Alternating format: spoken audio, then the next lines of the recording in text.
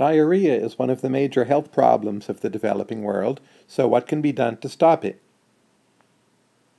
Very often the diarrhea problem originates in surface water, so the surface water is in some way contaminated with bacteria, with viruses, with parasites. Individuals come into contact with that surface water, for instance through drinking it or putting it on their hands and then touching their face with their hands, and as a result of that contamination the individuals may end up with diarrhea. And diarrhea really is a major health problem. There was one 1990 estimate that found diarrhea was responsible for at least 8% of the lost life years in developing countries.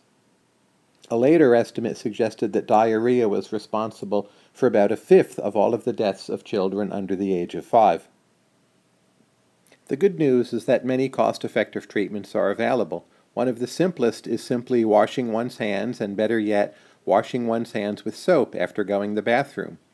There are carefully conducted, randomized control trial studies which show that groups of individuals who have learned to wash their hands end up with much lower rates of diarrhea than groups of individuals who have not learned to wash their hands. Of course, this is a behavioral remedy, and behavioral remedies, if you can persuade individuals to adopt them, are typically quite cheap.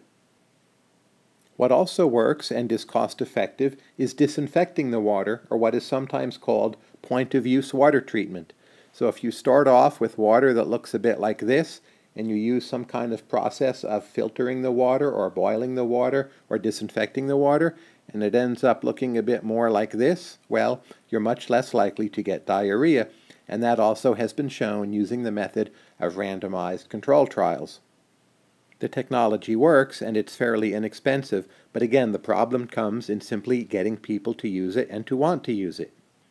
It's an issue of trying to change the decentralized norms for individual and family cleanliness. What also works is oral rehydration, or simply drinking a lot of water if and when you have diarrhea. This very much works and lowers the chance of fatalities. It's simply a matter of whether or not people know to do it. Digging wells or bringing in piped water do not necessarily solve the problem of diarrhea. First is the issue of cost-effectiveness.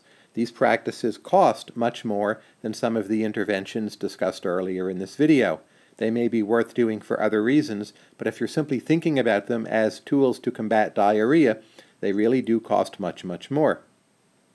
A second problem, especially in rural areas, is that water supply infrastructure is very often not very well maintained.